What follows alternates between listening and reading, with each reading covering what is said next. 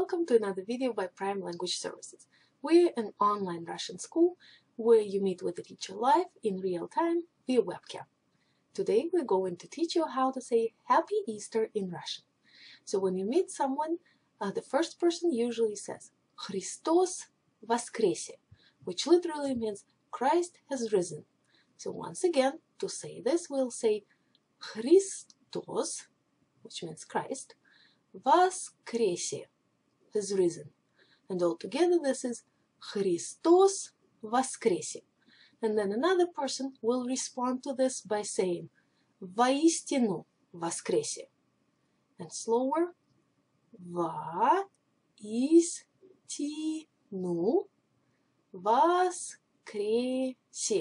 which means truly has he risen, or truly Christ has risen, which sounds once again as воистину воскресе.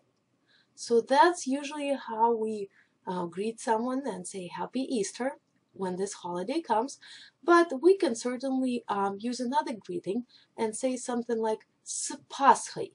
Remember how we did with previous holidays when we say with Easter, for example. Meaning is I congratulate you with Easter, but we are only saying with Easter. This in Russian would be с Пасхой, and we pronounce it usually very closely together, so it will sound as с Пасхой. Happy Easter.